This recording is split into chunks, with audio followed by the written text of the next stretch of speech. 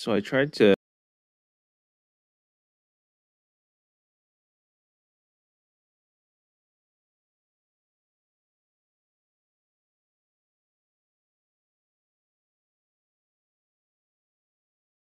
bunker on the right.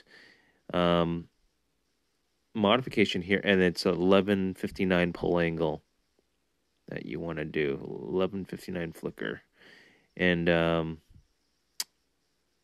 should have added a smidge of topspin just to account for the extra wind here, but I don't hit perfect, so not much we can really tell outside of the speed's a little short, I would say, on the shorter side, but relatively safe play on the rough bump, even if you're playing for a safe play. So yeah, that looks pretty short. So I'd probably go 4.2, maybe even go 4.5 just to be sure. Maybe on the shorter end of 4.5 topspin there. Good luck, everybody.